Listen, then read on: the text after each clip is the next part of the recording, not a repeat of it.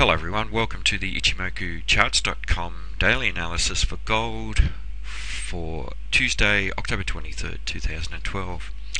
Well, a very large black body candle today, and it denotes the sellers making a very substantial amount of net bearish progress on the day between the open and the close. Previous day's trading, there was a chance of a bounce in this market. We had a white body candle with the buyers closing with control for that day's trading. But today we've seen the sellers move back into this market and continue the trend to the downside.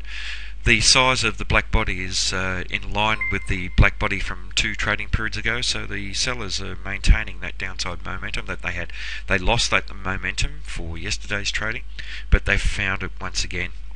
Now, significantly for the previous 3 trading days now, we've been trading within this large zone of previous support and resistance, and the market has we've seen some upside price rejection in a minor way and then in a significant way for yesterday's trading.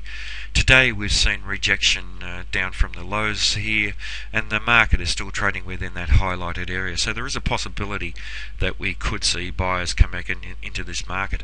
The market is now trading within the cloud too, so we should see some very strong support around here, and we are trading towards the round number support at 1700, and that does also suggest that there is a strong potential for support around these levels. With this market closing down towards the low, the sellers have once again taken control of this market, and they have shown very strong commitment to taking this market lower, as they did 2 trading periods ago. So once again, the downside momentum in bigger picture terms has been maintained.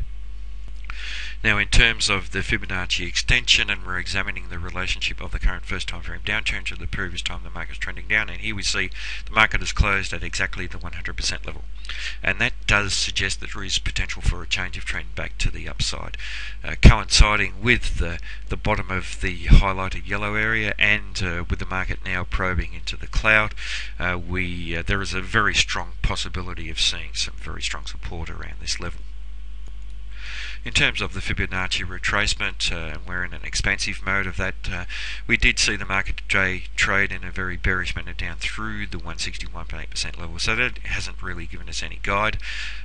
We do have a target down at the 261.8% level around 1688.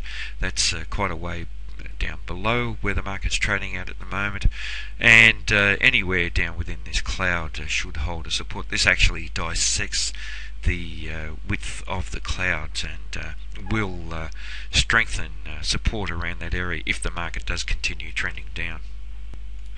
In terms of trend lines and trend channels here, we've been able to draw a trend line down through these major peaks and troughs here, and we're seeing some acceleration down through the trend channel.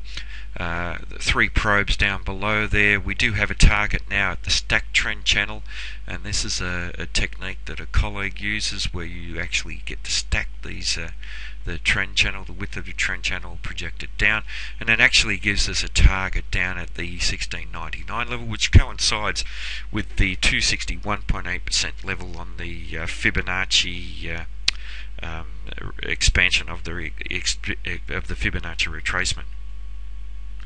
Now, in terms of Ichimoku, obviously now that the market has closed within the cloud, we have neutral market in big picture terms, that we're only just below there, so not significant, but we're certainly not trading above the cloud, so technically this market is no longer bullish in big picture terms, and that could be significant because we haven't seen the market trading within the cloud for quite some time. If we look here for a long period of time, the market has been bullish in big picture terms, so there is a possibility of lower levels, but certainly a neutral market in the long-term time frame.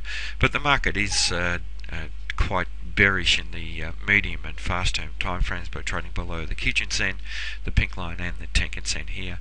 And if we look here, it was a significant bearish close down below the Kijun-sen about a week and a half ago. The market rallied towards the Kijun-sen and found resistance in that area and then sold off again. So that certainly was a decisive break to the downside. A bearish signal, only a weak signal, but it has been a good signal for this market.